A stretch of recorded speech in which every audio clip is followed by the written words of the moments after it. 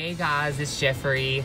Welcome to another blog post. This time we are going to Goodwill to hopefully find something that we can fix up and put in our homes and add a little bit of value, have some fun with this project.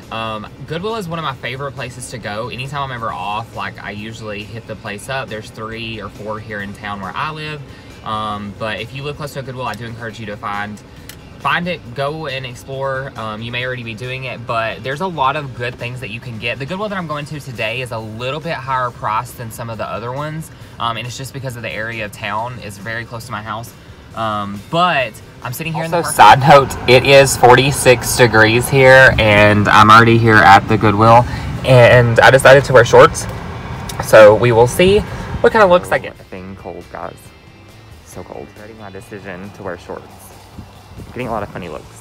The thing that I always look for is going to be like light fixtures and stuff. Just because sometimes if they're in good condition and the wiring is good, you can usually like redo those. And they're very, very cheap. So I'm not really seeing anything. So this Goodwill actually has another store beside it, so we're going to go there.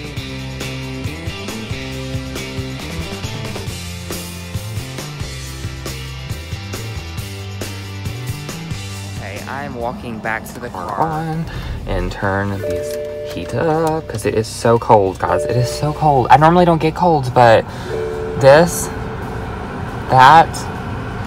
chilly. Just headed back home. I purchased a rather large dresser, which we are going to redo, and it's quite a big project. It's very, very heavy. The deal that I got on this was literally the best. It was $10, and it is massive. It's this huge dresser. It's missing 2 drawers on the bottom, but to be honest, I think it would be really pretty. I've seen some stuff on Pinterest before, but I want to put baskets in the bottom, I think, if I redo it, but it was just such a good deal to pass up. It was originally $20, and then they marked it down to $10 because I guess it wasn't selling because the drawers were missing. So I'm pulling into my neighborhood now, and I'm so excited to show you all what it looks like and then what we're gonna do to it, because it's gonna be pretty. And this is like some of my favorite things to do.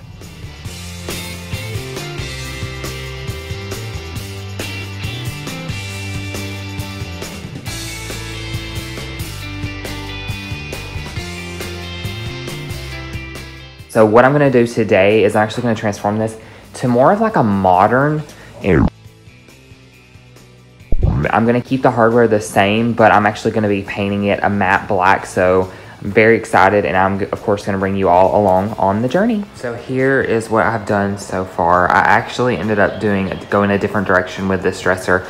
And I first painted a layer of black, and I did it really thin, and then I'm staining over it. And if you look, this looks so good.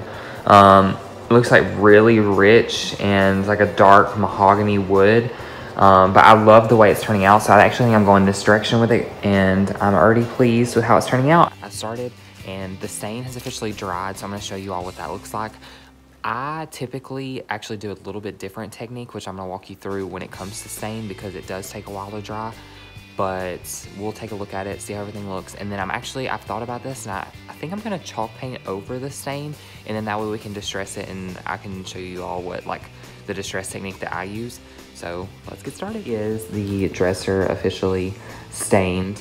What I did was, and you can kind of see, I sprayed a finish over this, and that way it helped it dry faster. One thing about stains that I really get annoyed with is that they take forever to dry. And I really do like this finish, to be honest with you, but I'm gonna chalk paint over it. But putting that spray finish over, and I usually do like a clear gloss, I'll show you what I use. This allows for the stain to dry a lot faster. And this is the gloss that I decided to use for this project. I have used a couple different kinds, but this is actually very budget friendly. I think this can was $4, and I only used 1 can. I bought 2 just in case, because this is a big dresser. This 1 can did all of this dresser. And the paint that I'm choosing to use for this is going to be this Plaster Waverly chalk paint. And you'll see that it's in a Ziploc bag. That is because I did lose the lid, but I did not want to lose this paint because I only used a little bit of it for another project. So I did put it in a Ziploc bag. You got to do what you got to do. Now, people always ask me, what are the benefits of using chalk paint on a project? And to be honest with you, it's not just for a distressed look, although that's kind of what I'm gonna go for today. A little bit distressed. I'm gonna use a wax that's gonna antique the corners and some of the detail on this project, but chalk paint goes on very evenly, and it also, you don't have to use a lot of coats. So that's one reason that I personally like using it.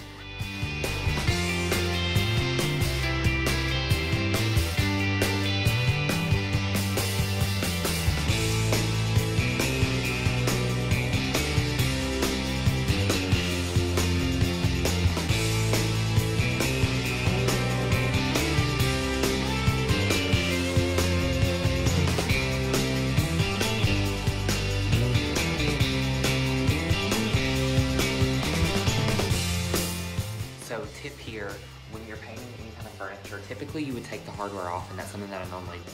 I'm gonna leave it black, that way it's gonna look really good against this like white creamy color that we're doing. This is the Plaster chalk paint that I used on this. However, when I go over it with the last finish that we're gonna do, it's gonna look really kind of French country-ish.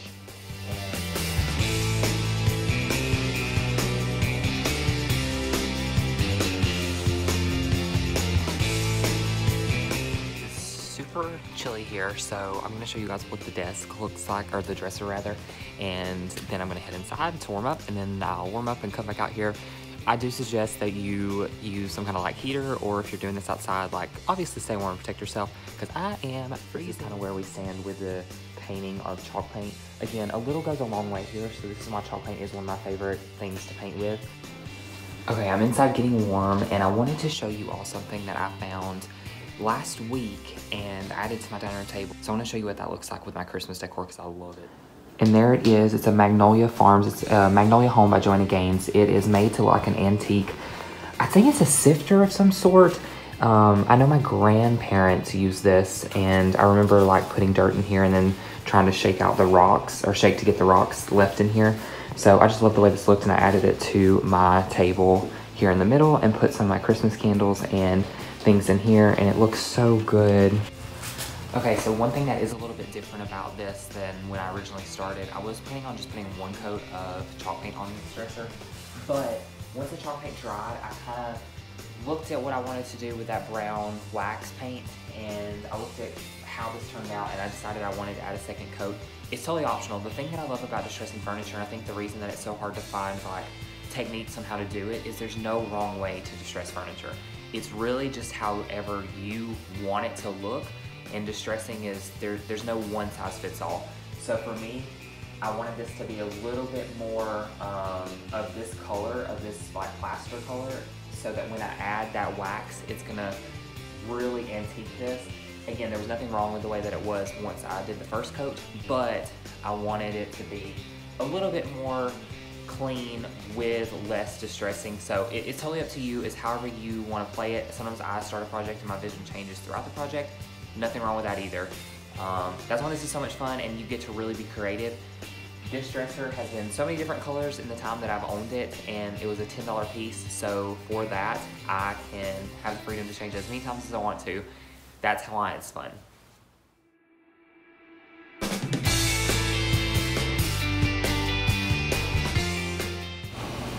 The really cool thing about chalk paint too that I absolutely adore is that there's no right way or wrong way to do this. You can really just kind of get creative, and I've changed the way that I'm doing this 2 or 3 times. I do that with every project. I go into it with one vision, and then I change my mind as I go along, and that's what it's about. Home is about creating pieces that you can really talk about and have a story when your family or friends come around, and that is exactly what this piece is going to be for our home. So I really encourage you to explore your creative side when you're painting these pieces and have fun with it.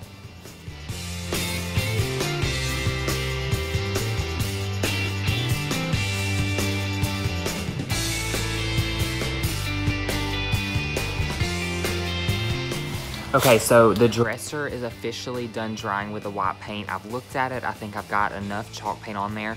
You can see I've got it on my hands, totally okay.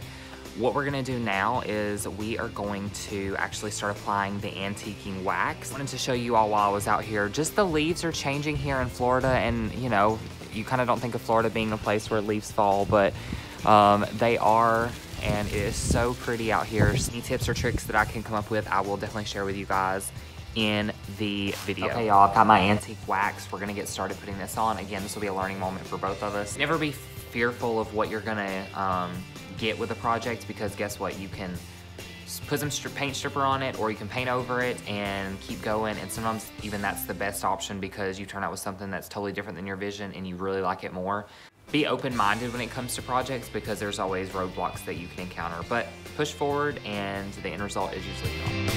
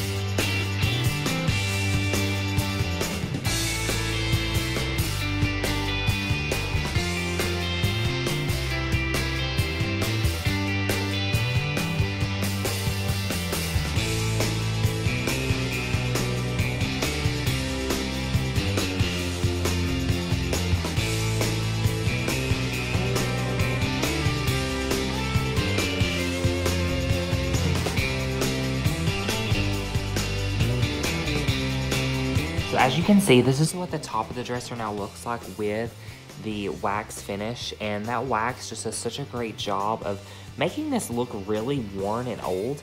So now what I'm gonna do, and I'm not gonna do this everywhere, but I'm gonna do this a little bit in corners of the dresser. I'm gonna start adding a little bit of this as well as a little bit up here. So I kind of started right here. And what that's gonna do is just kind of fill in some of these really intricate detail that's on this dresser, and is really gonna give us a little bit more of an antique. As you can see, this store is really starting to come along and get that vintagey old look, and that's what we're going for. I don't know how old this dresser is. I know it is pretty old. It's very heavy. It looks like it was handmade. It feels like it was handmade.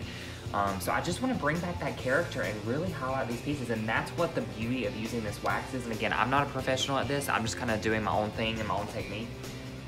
But I am really satisfied with the way this turned out. So I will be sure that I show you guys what I'm using, and it is this Waverly antique wax.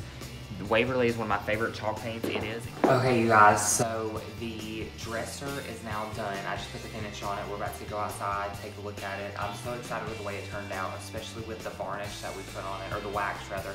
The wax looks so good. It's something that I'm going to use in the future, but I hope that you all enjoy this project. Now let's go see the reveal. Well guys, that concludes another DIY blog post. I hope that you enjoyed or learned something at least from this video, how to distress furniture, or at least my tips and tricks on that. Hopefully this helped. This was actually my first time using this antiquing wax, and I cannot believe how well this turned out. So if you have anything in the future that you want to see, please send me a message, or you can put it in the comments below, because there are more posts coming. The next blog post will come in 2 weeks. Here you go, guys. Thank you so much. Hopefully this has helped you turn your house into a home. Until we meet again, thank you, thank you, thank you. Continue to share with your family and friends so I can get that message out there on how to make a house a home and have a happy holidays. Thanks, guys.